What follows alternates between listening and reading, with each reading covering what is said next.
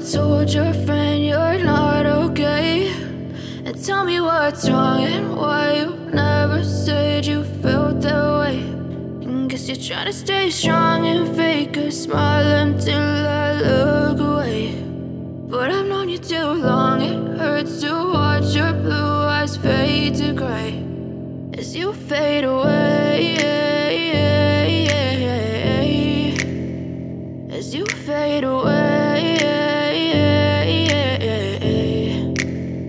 Yeah, I'm about to fade away, cause every time I wake up I feel like it's Monday. Something's going wrong with all the chemicals up in my brain. All of a sudden I don't look at anything the same way. Gotta build up of my thoughts sitting in an ashtray. I'm sorry that I'm so inconvenient, okay. Just let me be me and I'll stay out of your way. I can see the way you look at me, I'm such a disgrace. I never really asked to be brought into this place. You wanna love me? Well then baby have a taste. All the highs and the lows, no, you'll never be the same. I don't really wanna hurt you, but I can't control the pain. If you're sticking by my side, maybe we could be okay. Okay, maybe you could be the change I need today. I promise that I've never felt this way. I really hope that you will choose to stay through all the pain. I know you told your friend you're not okay, and tell me what's wrong and why you never said you felt that way. Guess you're trying to stay strong and fake a smile until I... What's up, Divine Moon Goddess? Bam, bam. It's your Divine Moon Goddess coming at you with a little bit of tarot. All right, you guys, we're going to get into it for Gemini. If you are new here, welcome, welcome. If you are returning, welcome back. This is your July predictions and seeing what's going on in all of your major houses. If you don't know what the wheel is or the houses are, that's fine. I will tell you as we move along. Everything you need to know about me is in the description. Where to find me, where to reach out for in-depth readings, the podcast, my other social media, etc., etc. All right, so let's get into it. Let's get this reading going. Let's see what's coming towards you for July.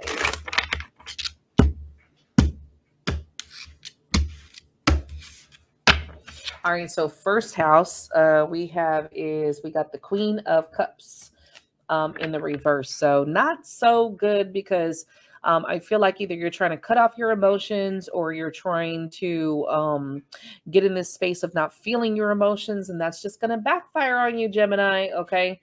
You could be dealing with someone who is overly emotional or gossips a lot. You could be dealing with someone who's just like really, you know, in a space, because Queen of Cups in the reverse can be just a very gossipy bullshit kind of energy. So hopefully it's not you, Gemini, and, you know, because this is the energy of self. The first house, even though it's represented or ruled by Aries, but it's still your house. It's yourself. It's self-development. So there might be something that you need to work on. The second house, which is ruled by Taurus, is the Ten of Wands in the reverse. And so Taurus is the house of, you know, our money, our what our finances, our credit, our debit, all of this stuff that, you know, is just weighing you down. I do like that this Ten of Wands is in the reverse because it makes me feel like you are lifting burdens.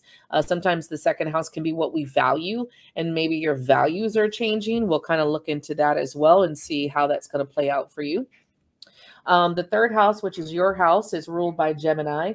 You have the Six of Wands here. So, you know, this house is all about communication, it's thoughts, it's messages, it's intellect, it's how you articulate those thoughts in the mind. You do have the Six of Wands here. So there's something that is going to either manifest or be successful. And it might just be that you're very good with thoughts, you know, thoughts and communication. So there's something that maybe you need to look at far as work goes that's in that area of thoughts, communication, and things like that, okay? The fourth house, which is ruled by Cancer. Cancer is the sign, or the house, should I say, that rules the home, our heart space, everything to do with our children, the mother, also a father who nurtures their children. as well as our soul, things that are hidden within the soul as well. 10 of Pentacles is here. I love this because it's something that you love. This could be, like I said, this could be like a job or something that you just love. It's really, really hitting you on the heart space. It's something that you can not only manifest and create wealth, but something that also makes you happy. And that's a beautiful thing that I'm seeing right here. The 5th house, which is the house of Leo, that is the fun house. That's everything to do with pleasure, and not that. It's pleasure, it's hobbies, it's social, it's romance, it's dating. So we have the Knight of Swords here. I do feel like you guys, you know, especially the single ones, you guys do have people contacting you, wanting to date you, wanting to talk to you. These are messages back and forth. Try to be playful, because this Knight of Swords sometimes can be like too straight to the point. Some of y'all need to know how to be playful in life, okay? The 6th house, which is ruled by Virgo, you have the Hierophant here. And so the Hierophant is beautiful because, you know, even the Virgo, this house, the 6th house, is your everyday routine. So this is everything that you do for your living, what you do on a day-to-day basis, health. This could be your exercise routine, whatever it is you're learning and you're leveling up with the Hierophant energy. Now, some of you are in a spiritual career and you're really getting to a higher level of teaching, higher level of being, higher level of what people are looking up at you for, especially those of you in a spiritual career. I love it because that Hierophant is learning. Some of you might be going to school, you might be learning something, and I feel like you're almost there of where like you're at the end of the class or end of whatever it is that you're kind of, you know, taking on, because it's something that you're doing day to day. So whatever you're learning or self-development is coming out very well here in the Virgo house. The 7th house, which is the house of Libra. Libra rules that. It's the house of the partner. It's the house of our relationships. It's the house of contracts, legalities. You do have the Queen of Wands in the reverse, which is really Aries energy, but you have the Queen of Wands in reverse. So you could have someone who's mad at you. You could have someone who is maybe cut off from you. Maybe someone has left you also and has hit your confidence in a way where it's not the best or not like what you wanted. Now, we do have 2 queens here. This could be a same-sex relationship as well, or just 2 people are in their feminine energy, because that very well could happen. There's masculines that are in their feminine all the time. So this could just be 2 people in their feminine energy as the queens are right across from each other. There also could be a mother who is involved or in the way or tends to get in the way of your love life. The 8th house, which is the King of Cups energy, it's in the reverse. Now, the 8th house is endings and new beginnings. It's also sex, but with the King of Cups in the reverse, you might just have someone who wants to, be flirty with you in that way, or be, very sexual, but they're not really looking to give you more than that. Now, with the Queen and King here, there is a connection here, but I don't feel like you guys are together with both parties in the reverse. I do feel like there's a separation, but I do feel like it's very spiritual because it's over the Hierophant. Okay, it's over the Hierophant card here. So it does have this kind of spiritual tone to it. There is something to learn from this connection. The 9th house, which is the house of Sagittarius. This is your traditions, your belief systems. It's also freedom or lack of freedom. You have the Fool card in the reverse. So something that maybe you believed in or something that you held as a tradition, you might be letting that go now. As the Fool card in the reverse is sometimes like a missed opportunity. It's also sometimes someone who's like, I'm not going to be a fool again. So they choose not to leap, when they see something new come in because they don't want to play the fool. So we'll see where that's going when it comes to that 9th house. The 10th house you have, which is ruled by Capricorn, you have the 5 of Swords in the reverse. I do feel like if you've had problems with work or at work, especially with a coworker or a manager, I feel like you were kind of letting your ego get in the way. And so now that you're not, you're kind of seeing that not everybody's against you. The 10 of Pentacles is right under that, so that you're flourishing in that particular house. I do feel like, sometimes it's very easy to feel attacked when someone is trying to give you criticism about your work. And sometimes we're not able to take that as efficiently as we want to. So I feel like you're kind of working through that. And then this is going to actually help you in the long run. The 11th house, which is the house of Aquarius, you have the Two of Swords. The house of Aquarius is everything to do with, you know, the collective and ideas, inventions. It also has to do with things that are taboo, that are weird, that are different. It also has to do with the friends, our social circles and networks. Two of Swords here, you need to make some type of decision when it comes to this house. So we'll see kind of where that's going, because that could be so many different things. And the 12th house, which is the house of Pisces. The house of Pisces is, you know, it's our it's our subconscious, it's what we don't see coming, it's what's hidden from us, it's what our fears, illusions, fantasies, also dreams. Three of Pentacles is here, though. I do like that, because there's something that you don't see about the situation that will work.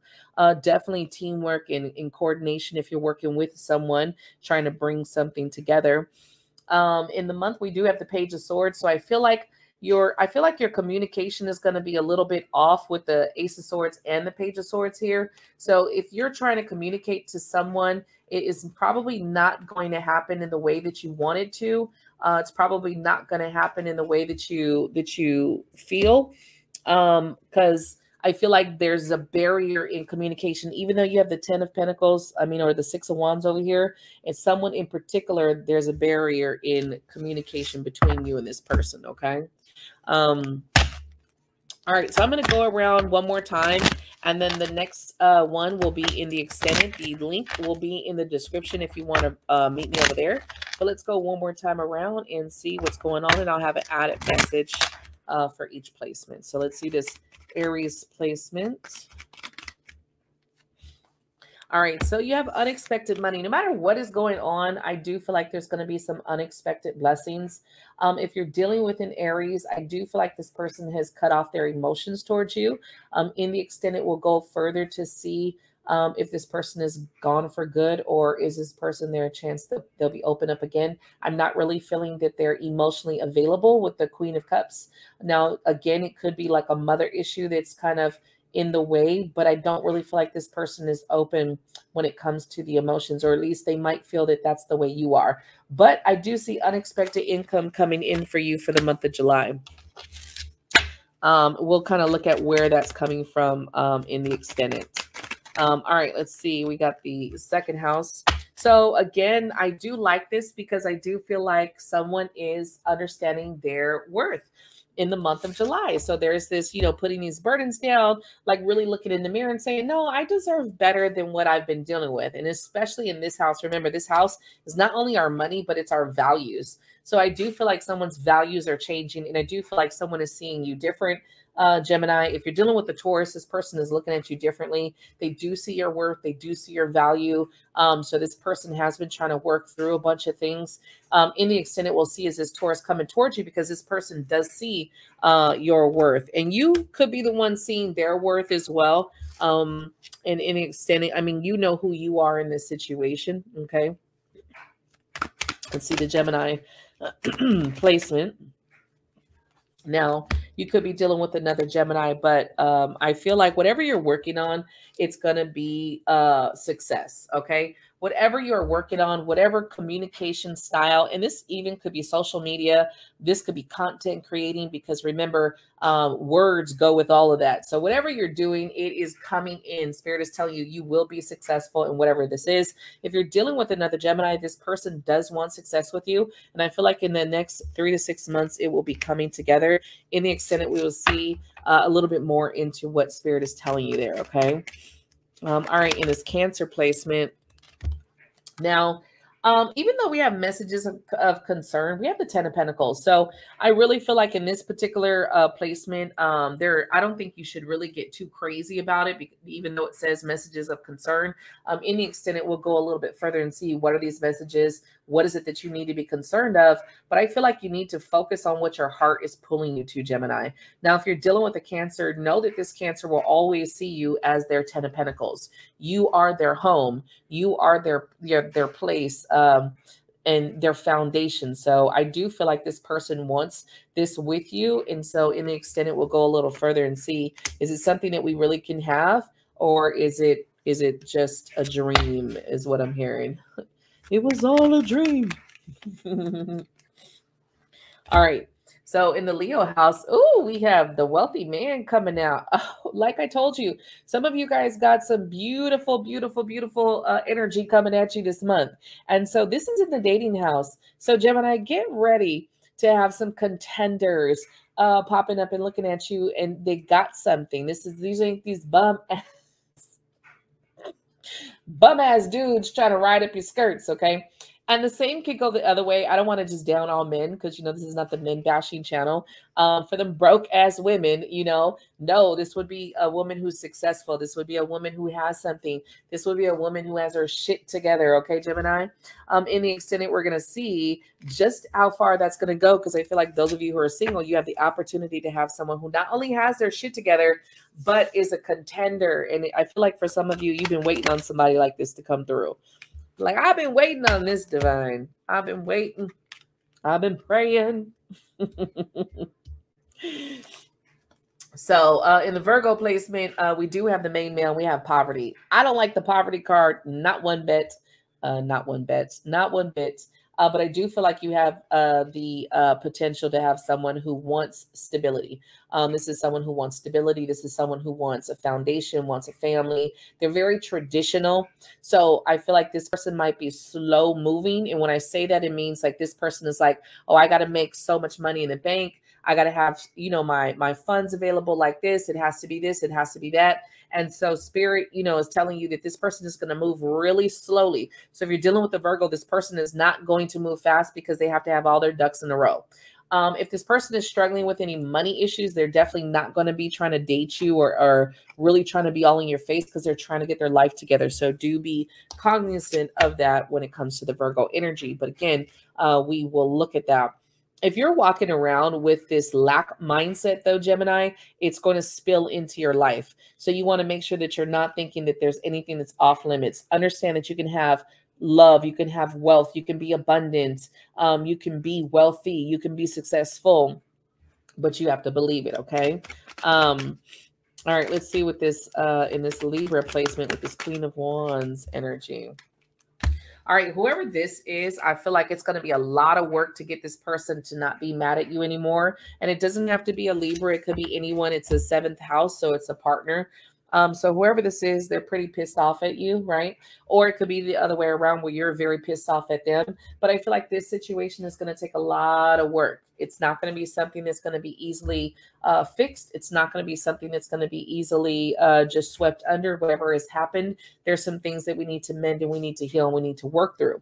In the extended will work a little bit different because there could be a third party. Sometimes the Queen of Wands in reverse, she's my very flirtatious seductress. Okay, so, you know, sometimes when it's in the reverse, it does show someone who's been, you know, loose with it, feminine energy. So we'll see what that is. Now this King of Cups energy. Let me see what else popped up. I do feel like you in this King of Cups energy, possible Scorpio, because it is in the Scorpio placement. It is King of Cups, which is my Scorpio energy. You have the potential to move forward, but there's going to be this space of wait. You're going to be waiting. This person has to mature. This person has to mature their energy. They have to mature their life. They have to mature where they're at. So there's a lot of this going on where this is not going to be something that's going to be overnight. I feel like this is something that over time, this person will mature and be open with their emotions. But right now, I don't see you and this person being very open together. Not with the King and Queen, both in the reverse. So there's this period of waiting. So if you're dealing with a Scorpio, I do feel like this person has love, but I don't think this person is ready to share that love or receive that love. I do feel like this person is either trying to fix their life or get their stuff together. And so this person is not available to give you what you want. But in the extended, we're going to go further in there to see what is going on with this King of Cups.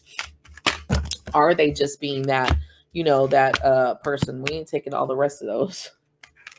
All right, in the Sagittarius house, lots of concerns on this person, or this person has concerns on you. Again, I feel like someone doesn't want to be a fool. So someone's kind of holding back here. They're very concerned of moving forward. So if you're dealing with a Sagittarius, I think that's where they're at. They're just kind of not sure if they should move forward or not. Not sure if they should reach out. Not sure if they should go to the next level. the thing about this, I feel like people have to stop being afraid to take chances in love. I know I was a person too, very afraid of love, very afraid of getting my heart broken. But at a certain extent, then you just don't have anybody. You just sit in this fucking place of too afraid to do anything. So then you just do years of being by yourself. And sometimes, not to say it's not healthy, but the whole experience with love is to experience love, good and bad. Okay. So in the extended, we'll see what else is going on with this Sag, because someone has some concerns here, whether it's you or the Sagittarius. All right, let's see. In the Capricorn house, you do have, like I told you, you guys have a lot of people coming to flirt with you this month. You definitely got some courtship on the table. This could be a new Capricorn coming in for you. For some of you, if you were dealing with a Capricorn, this person is trying a different approach with you if it's a Capricorn that you already know. When it comes to your workplace, for some of you, you might have work romance. So be careful with that, because sometimes the work romance could get us in trouble. So we will look into that and see where is that going. Okay. I don't know why they're trying to give me 15 million fucking cards on you today, Gemini. All right, in the Aquarius placement, you might have to make some decisions about who you work with or who you're doing work with, because that's what I'm feeling very strongly. It's like who you work with. There is some decisions on just the detail of what you're doing. For those of you who really have a job in social media, I feel like this is pertaining to you, because you really have to pick and choose who you're going to work with. You have to pick and choose who's, the best to work with, and really what complements you and what doesn't compliment you. I do feel like you're standing out as it's coming out in this particular section. So I do feel like you're standing out amongst the rest. If you're dealing with an Aquarius, I feel like this Aquarius is really into their work. They're trying to make some decisions about their work, but I feel like they're very involved in that. So that might be why they're MIA if you're not talking to them or not seeing them. Spirit is all in my fucking ear tonight. All right. And if you're this last placement of what you don't see is a lot of you have the potential for marriage or a partner this month. It could be with the Pisces. This is in the Pisces energy. So it could be with the Pisces that, you and this person could team up and work together. One of the biggest things I do feel, though, is that you don't see this coming. So a lot of beautiful energy coming in, a lot of courtship. Those single ones, you guys have the energy of love coming in this month. So open up your eyes, be flirty, be playful, have eye contact with people, talk, put yourself out there, because you just don't know who's coming in.